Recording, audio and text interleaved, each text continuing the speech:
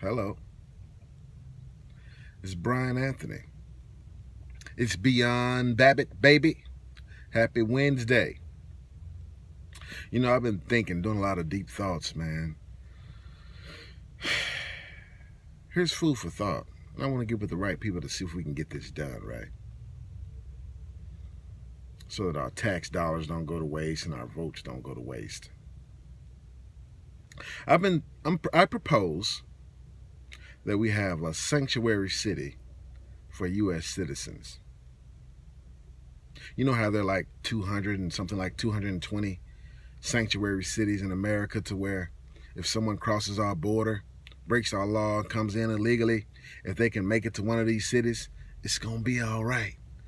Nobody's going to ask you for your license, insurance, your paperwork, are you a citizen, are you legal?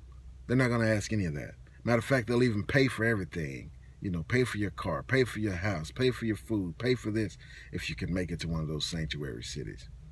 Because you're an illegal alien, an illegal immigrant. You broke the laws of the country to come in, and if you can just make it to one of those cities, you've reached the promised land. How about sanctuary cities for U.S. citizens? In case you get a felony, in case you get on child support, right? In case you get bad credit. Think about it. In case you get behind on taxes or messed up on taxes, if you can just make it to one of these cities, don't worry about it. They're not going to take all your money. You don't have to worry about going to jail. You don't have to worry about being a second-class citizen, the right to vote, and owning firearms. None of this stuff.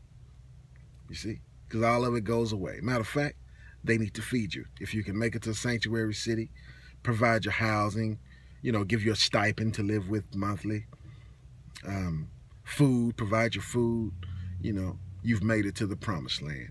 A second chance. Everybody messes up. You do it for those who are not citizens. Why wouldn't you do it for those who are citizens? It's food for thought, man. Food for thought. The second part of this is this, man. I talked to a young lady yesterday. I was doing my laundry. I was at the laundromat, and she kept staring at me. I noticed her. She was nice looking. She had to be no more than between 20 and 22. And her stomach was bulging just a little bit, but she had on like just sweatsuit with pockets in the front, and there were things in the pockets. So I was like, I wonder if that's something in the pockets, or is that her stomach? Is she expecting? So I asked her, when we were talking, I was like, "May I ask you something? Are you expecting, or is that just something, the items in your pocket?" And she said, "No, I'm pregnant." I'm like, "Okay, congratulations. How many months?" So on and so forth. 8 months. I'm like, whoa, 8 months? She's actually small for 8 months. She said, yeah. And she had already had one child, a boy. She was expecting a girl, and she's not with the child's father anymore. Before she's delivered, they're not even together anymore. Now, that's the real problem. You have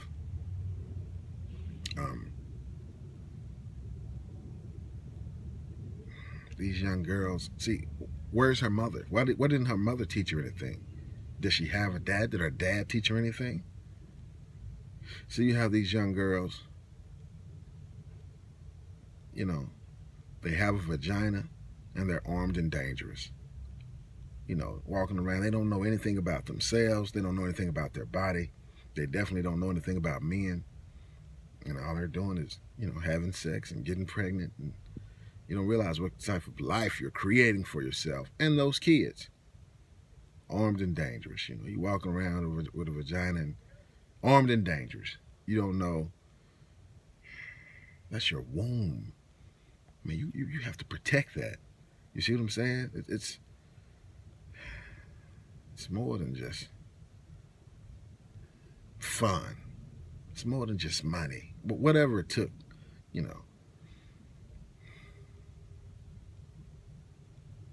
Maybe you need a sanctuary city too. Anyway, leave your comment down below. share, like, subscribe. Thanks, you guys. Have a nice day, a blessed day. God bless. Brian Anthony, over and out. Beyond Babbitt. See you later, baby.